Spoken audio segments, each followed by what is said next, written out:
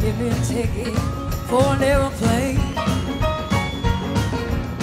Oh, I ain't got time to take no fast train. Oh, the lonely days are gone. I'm coming home. Oh, baby, roll me a London.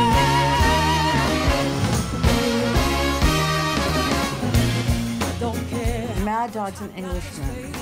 Well, the first word that comes to my mind is circus. But, you know, before circus, am I allowed to swear? It was a great fucking band.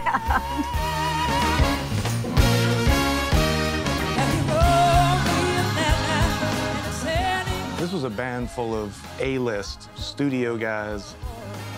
You had a star in Joe Cocker. You have Leon, who's one of the most in-demand band leaders and producers and artists. And then you had other stars like Claudia and Rita. You know, it's the cosmic American music scene. You throw a big hunk of the best of the drug culture or before it turns really bleak, and that's a potent cocktail.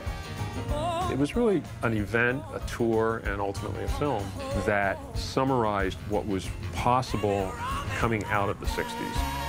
New community, new lessons in American soul, blues, R&B. I've watched that movie 50 times all the way through in my life, you know? It is one of the best documents about how tour feels.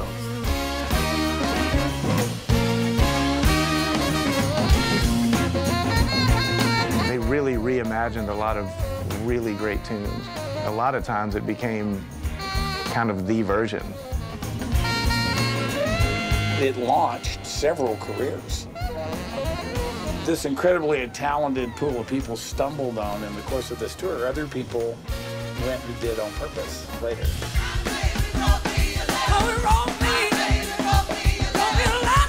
The time and the place and what they created, it was very idealistic.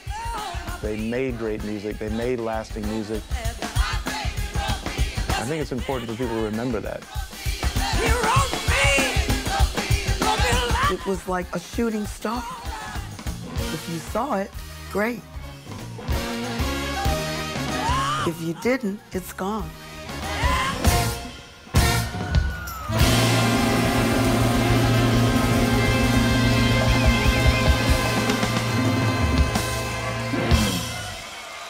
Thank you so much.